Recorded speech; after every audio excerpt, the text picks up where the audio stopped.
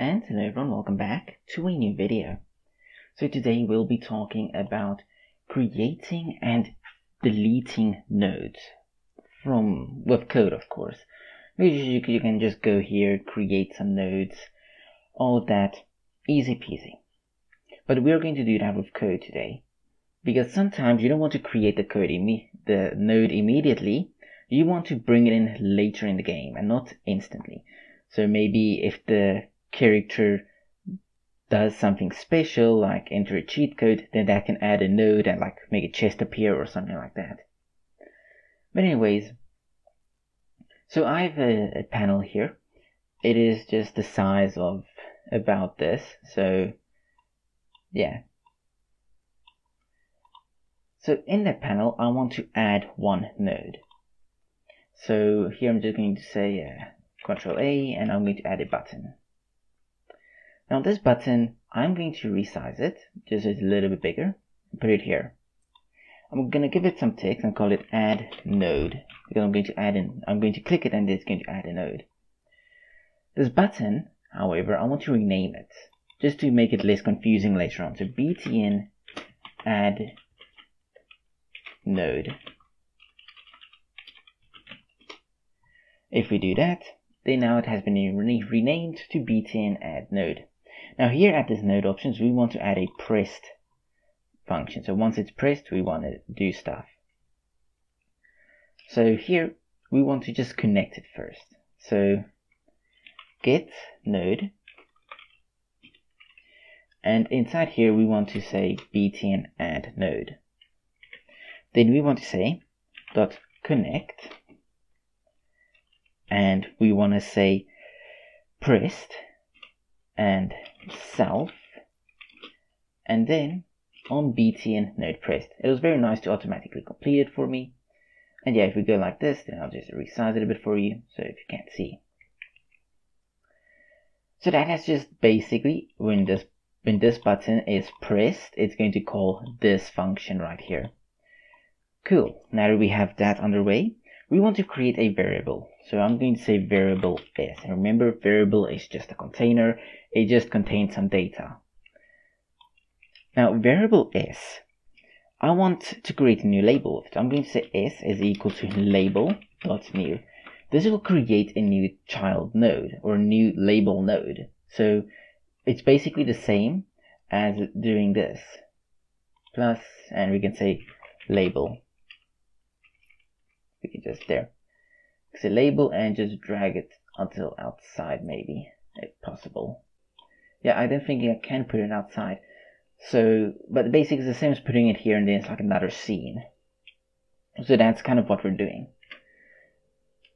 Now, if we were to go here to the script again, if we said s, or just add child s, we don't need these extra things here.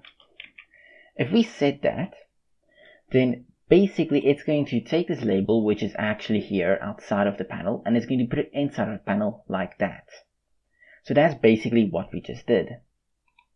So I'm going to delete it.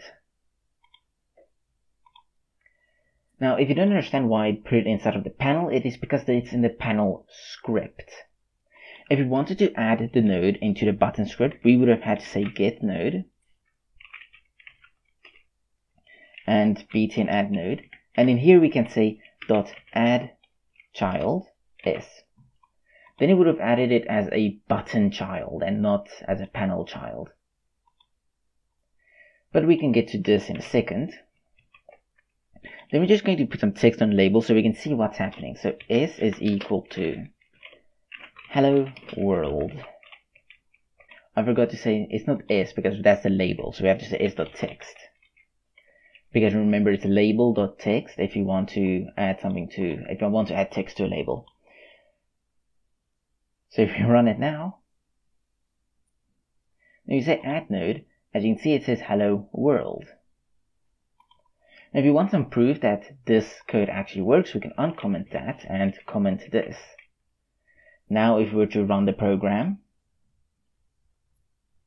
then instead of going to add the label here, it's going to add the label instead of this button, because now it's a child of the button. So yeah, now we created a node, but what if we wanted to delete this node? What if we want to get rid of it now that we are done with it? Well, first thing we have to do is we have to add a new button. So button, and of course you don't have to create a new button if you don't want to. That's just my way of coding. I'm going to call this btn delete node, and I'm going to just click here on the pressed, and I'm going to say connect. Now I can just copy this, and I just quickly want to go back here to delete. So right there, inspector, and just make sure it says delete node. I'm going to move it downwards and just resize it a bit. And there we go. So now we have a delete node button. Save it, go to script. So here, instead of saying btn add node, we can say btn delete node. And here we can just copy this, C, and paste it right here. So whenever they click on this button right here, it's going to call this function. And when they call this function, we want s.free to execute. s.free basically instantly removes the node. So if we were to go here, and we can just give it a second, add node, delete node, the node is gone. Take note, however, that this method of doing it is a bit dangerous, because just saying free removes that node instantly, which means if we're still busy working with that node in the background and we say s.free, then while it's working with that node, it's going to delete that node, and that's going to cause the game to crash. Thus the reason why we don't say s.free, we actually just say s.queue, and that will queue the freeing of that node.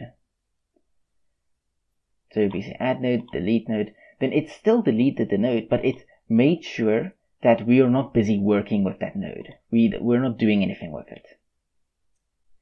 Now the reason this variable s has to be here, just like note, because it is outside of the functions. It's because this variable s can then be accessed by both of these functions. If we did this, just give me a second so I can just fix that. If we did this, then as you can see, it says, hey, there's a problem here. That is because this variable right here is local scope. So now it can only be used inside of this function. That's the reason we do this, to make it global scope so everyone can use it. And that is how we create a node with code in Godot. If you enjoyed this video, please feel free to subscribe and like the video. And thank you all for watching. I hope you all enjoyed, and see you all again in the next video.